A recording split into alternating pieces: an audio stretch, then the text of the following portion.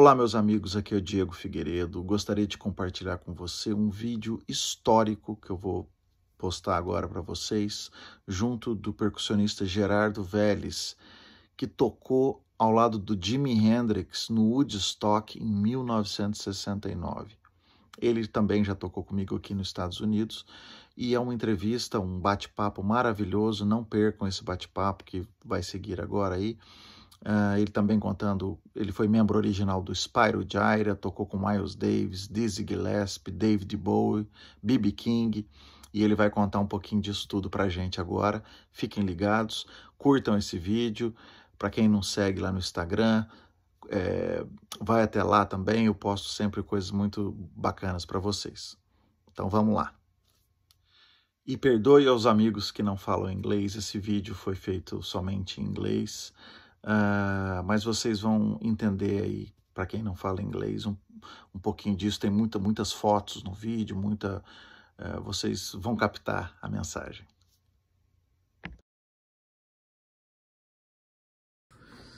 I am here with my great friend Gerardo Velez. He showed me all the things he's done for this wonderful years. Yes. Show me this picture, Gerardo. Okay, this is my band Spyro, Gyra. Okay. We're the best-selling contemporary jazz group of all time. For sure. George Benson, Herbie Hancock. It's a beautiful picture. Yes, and the mayor of Atlanta, who was the Secretary of State for the United States for many years. Oh, fantastic. That's one son. That's one. Yeah. Okay. What a lot of history. A lot of history here. Okay. Yeah. This. Yeah, let's see that. This right here is my brothers, Carmen Rojas, Yeah. Carlos Alama, who were with David Bowie for 13 years. Very nice. Those are my brothers. And I played with David Bowie on a few albums, but also in live shows. We played together. That's great. Yes. Beautiful. Look over here. This is my gold record. Yeah. With Spyro, Gyra. Okay. Carnaval. Carnaval. Yes, because we recorded it in Brazil. Ah, you recorded in Brazil? We had Cachaça. Ah, that's fantastic. Cachaça is one of our songs. That's great. Cachaça, you knock a couple of those guys. Exactly. So this is platinum for Morning Dance, which is our biggest record. Okay? So millions of those. Millions of those. Okay. Okay. And then over here is the third album, Catching the Sun.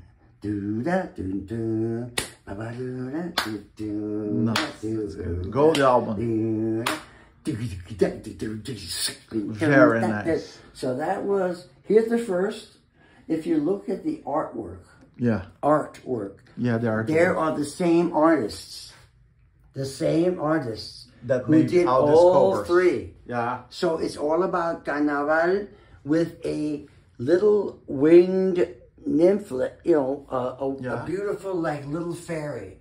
And she's in all the portraits in these three albums. Very nice. Right? This is 500,000 copies. Wow. Easy. It's a lot of 1 million copies. Oh, this is platinum. That's platinum. It's a million copies. But I have more. I have more platinum over here.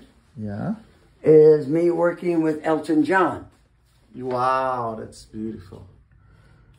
This is me working with Keith Richards from the Rolling Stones. Yeah. And this guy plays drums for Bob Dylan. Oh. Charlie, his name, I can't remember his last name, forgive me. But Charlie is the bass player. The bass player or drummer. He's an excellent musician. From the 80s, maybe? 80s, 90s, 80s, 2000. 90s. Yeah. Okay, that's great. This is Jimi. Yeah. Hendrix and Keith Richards. Keith Richards. At Madison Square Garden. Okay. Okay. You were there too? Yes. Wow. I was hanging out, as they say. Very nice. This is Joan Baez, who I worked with for 5 years. Oh, that's good. Joan Baez is the queen of nonviolence. We went all over the world saying peace is the way to go. music heals all wounds. So we went everywhere. We went to Bosnia Herzegovina. Wherever there was, wherever there was war, wherever there was war or conflict, she wanted to go, and I went with her. Oh, that's great. Because she was. So I am here with this great percussionist, great friend of mine. I love playing with this man. This right guy's here. fantastic. This guy's. Now, if you look up there, look at that. Yeah, that's my 7 Grammy nomination. Wow. We never won, but we have 14. Wow. 14. Wow. I only have 7 up here. And because I'd like to share this video with my friends, please, all over the world, because this guy, he played with many fantastic musicians, and he played with Jimi Hendrix at Woodstock. Yes, I did. So I'm going to show you that that picture right over here. Come on. Let's do that. So this is Jimmy and I at Woodstock. That. That's fantastic. That's brilliant. It was, hermano, 1969. 69. It was my birthday. Your birthday? That day? That day. No. August 15th is my birthday. That's when the festival started. Okay. It was my first professional gig. The first time someone actually paid Your me. first professional gig is Woodstock. That's Woodstock with Jimi Hendrix. That's my first gig. Okay. Wow. Then I went on. What a luck, guy. Yeah, I've been very, very fortunate. How old you were? 20 years old. Okay. Here, I'll bring this out so you can see, hermano. Oh, look at you here. And Jimi Hendrix That's here. A baby. Baby me. Wow. Baby me. Please. How was Jimi? He was a wonderful guy. Quiet. He was retrospective. He would look at everything. I'm a big personality, so I would go out. I would get the girls. I say, you want to meet my brother, Jimmy? We would jam all night long. It was just amazing. I miss him dearly, but, all that has transpired since his death only motivated me. And then that band was the first fusion band that mixed Latin, jazz, funk, all of that together. I see. We were the first band. Then Miles Davis did Bitches Brew. He was in the studio doing his Electric Miles. We were playing out and creating, trying to figure out the music. You know what I mean, Diego? Yes. You have to get out there and play it and go, I don't know about that section. That section works. That section doesn't work. That's what we did. And he taught me so much about being a musician. Before that, I just played and jammed with people. I wasn't professional like you or him. I was just a guy who just loved, and I'm a dancer. I just loved it all. He loved the way I played. So he told his manager, the manager says, who is this kid, Gerardo Velez? Wow. Get rid of him. Jimmy said, no way. I love the way he plays. He makes me play better. So he's staying in the band. And that's when we added Juma. No offense to Juma. Juma's a great player. But he adds the African feel. I added a world beat, you know what I'm saying. More Brazilian to him. And also Afro-Cuban, as well as pop and rock, which is my forte, So that's what I brought to the table. Obviously, I was a baby. Jimmy was, almost 5 years older than me. So, when you're 20 and someone's 25, they're older, when you're a kid. Totally. But people say, what was it like playing with Jimmy? I said, well, we looked at a girl and he pushed me out of the way. I would push him out of the way because we were buddies, Sure. When you have a friend and you're playing and you talk about life and where you're going to go and all that, that's what we did together. That's great. You spent how many years together? Not that long. Not that long, but it was enough. 2 years. Enough to do when you're 20 years old. When you're 20, tell me I'm not wrong with this. Okay. You're going to be my best friend forever, man. Nothing's going to tear us apart. We're going to be best. Exactly. Totally. And then we all go in different directions and all that. It happened, yeah. That's the same thing that happened with he and I. It was like, I knew everyone in New York. Whenever he came to New York, I knew the nightclubs, the venues, the girls, the music. I set up everything. I'd make sure there'd be amps, Marshall amps, whatever people needed, because I do production. I do production right now because it's easy for me. Other musicians go, I don't know what to do. I said, let me do it. So that was my relationship. That's fantastic. And that's my relationship now with Diego. Oh, thank you. With Diego and Thank you. But not only me, but Diego. Diego is the future. Okay? I am the present and the past. He's the present and the future. So I work with only the present and the future. Why? Because we've already done all this stuff, man. So good. I got to talk with this guy. You. I got to play with this guy and other people. Not just you, you know what I'm saying? Sure. People at your level that stimulate me at this level of my life where I did it with everybody. I played with Miles and Dizzy, all those wonderful people. Tell some more people that have been your work. B.B. King. That's fantastic. Miles Davis. Dizzy Gillespie. I did a lot with Dizzy. We did a lot of festivals together. George Wein. All the Newport Jazz, all that was a man called George Wein. He was a keyboard player. George, at the end of every night, he would have a jam session where he would actually play. He was a major promoter, unbelievable guy. He brought jazz to the forefront. If it wasn't for George Wein, who knows what jazz would have been. George Wein was the guy. He was a keyboard player. He wasn't great, but he could hang. You know, he wasn't us, but he could hang, you know what I mean? He could play the chords, and he had a couple of solos and stuff. A wonderful individual. And that's how I got to play with Dizzy and B.B. King and Miles and Sarah Vaughan and oh, God. You jam with Janis Joplin, too. Well, that was another. That was... that was not this. This was all jazz. Oh, say, yeah. When I started with Jimi Hendrix, it was Janis. We would all hang out backstage. And Jeff Beck, who passed away recently, he and I were buddies. We didn't get along too great because he was It was so interesting. I'm here with my friend. So we met, actually we met on the stage. On the stage? Because they told me, Diego, you play with a phenomenal percussionist. He lives in Sarasota. He'll come. So we met like 1 hour before the concert. And it was an instantaneous connection. So it was fantastic. And now I am learning a lot about the things with Gerard. So it's not only that. This man right here, look, I've been very blessed. I've been very fortunate. And now it's for the next generation of players. I do a lot of old school, new school. This gentleman here has more of a new school interpretation of his instrument. And that's what intrigues me.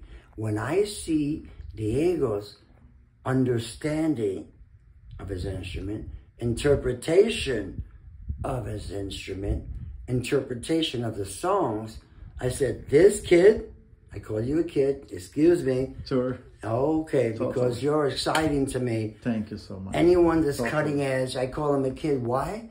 Because I'm not a kid anymore. You have a kid spirit. Oh, he has a great spirit. I have a kid spirit. We are right now hanging at my home. Yeah. So yeah, he's. Go ahead. Sorry. Okay. No. I want to say that having played with many Elton John, Michael Jackson, David Bowie, Patti LaBelle, Wycliffe Jean, Wu-Tang Clan, Nelly, Janis Joplin, of course, Jim Morrison back in the day. Wow. All those, the old guys I played with. And then life moved on. And if you go to Jimi Hendrix at Woodstock, you'll hear 3 instrumental songs, which he never would play. Our band was a fusion band, of jazz, Latin, African, and rock. His rock was not just rock. It was psychedelic rock. We were dropping acid. We were experimenting. We were looking to see where our brain could go.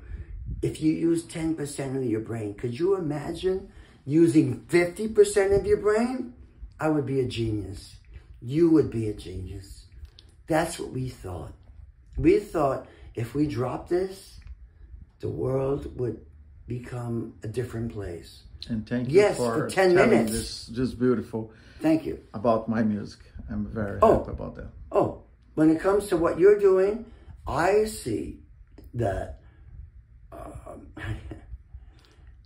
you know, for me, having played with all of these incredible artists all my life, I look more towards the musicians who are playing very stylistic but intricate and beautiful music at the same time. That's what gets me going. That's what got me going with Spyro Gyra. Spyro Gyra were the best instrumental band ever. Why? Because I listened to what he's playing. I listened to Diego and I said, okay, let me add this, let me add that. It's just so creative. It adds to my creativity. And I hope he agrees that I add to his creativity. And it's not really add to his creativity, but push him. I push him because he's the melodic player. If I am just going, if I'm going, and he goes, right, yeah. Exactly. That's going to make the music very special. And we want to be special. Totally. We don't want to be ordinary. Exactly. And you are special. Well, thank you, brother. You are special. So are you. Thank you so much for sharing your space with us, with me, your time, and telling about this wonderful story in music that you have. Thank you. You are keeping doing. We have a lot of things to do, huh? Oh, yeah. Yeah. Oh, yeah. Oh, yeah. I've been on, you know. So, look at that. Yeah. The awards I have. It's beautiful. I have 3 or 4. I really like this picture. Actually, that picture you showed me, I'll go back to that picture because it's something that was your first paid gig. My first paid gig in 1969 at no Woodstock with Jimi Hendrix. Yes. First, look at that. You played like the same way you played with him, you played with me. 21, man. I was 21. Exactly. I just turned 21. Fantastic. And, you know, Jimmy always carried $10,000. Wow. Because don't forget, back then, there weren't any credit cards. No, it's credit cards. It was barely checks. Barely checks, exactly. Everyone carried cash. Yes. And he had a thing here that he kept, you know, under his shirt. And he had $10,000 all the time. It's fantastic. And he paid me in 1969 $1,000 a week. Wow. What is that today? Wow. $10,000 a week. Exactly. You know what I mean? Wow. So, you know, and I was partying. I was making a lot of money. That $1,000 was not what motivated me. Wow. What motivated me was playing with Jimmy, playing with Rick Derringer, playing with Jeff Beck, playing with It's fantastic. With everyone. You know, I did Nile Rodgers. I don't know if you know. Yes. I met him at Montreux. Did you? Jazz Festival, I'd say 10 years ago. 10 years ago. Yeah. I worked with Nile for 40 years. I did all the David Bowie stuff. I did White Noise, Black Tie. I also worked on Mick Jagger, David Bowie, you know, Dance to the Music and all that stuff. Wow. I did the percussion for a lot of stuff with Nile. And then I was in the band, Nile Rodgers and Chic. Oh, Freak Out, We Are Family and all that. I did that for 15 years with Nile. But I also worked with Umir Deodato. Oh, yes. From Brazil. The music laureate from Brazil. That's very nice. Umir and I still work together. He lives in Jacksonville, Florida. Nice. He's a dear brother of mine. He's got to meet Diego because his arrangements around Diego's playing I think would be amazing. Thank you. I'm in touch with him all the time. That's fantastic. Because the guy who works with him, Ken, who is a brother to me, they're all brothers. That's great. We worked together with Deodato for almost 20 years. That's so fantastic. when he goes on tour, we work with symphonies and huge orchestras, 80-piece orchestras. And I'm in the middle. Wonderful. It's the best place for me, Diego. Because with Umir, it's like, you, Gerardo, you are my instrument. So you go out and you dance and you do your thing. And that guy's, we were all like, he was the composer, arranger. That's Umir Deodato. And we were his instruments. And he allowed me to dance, to get the people going, because that's what I brought to the table. Sure. And he utilized me to the best. So I still work with Umir Deodato, the poet laureate from your beautiful country. And I really appreciate, thank you, my friends. Thank you for seeing this video with this great guy, Gerardo Velez, my friend. We'll play together soon. Thank you, brother. Thank you for sharing your experience with us. Absolutely, man.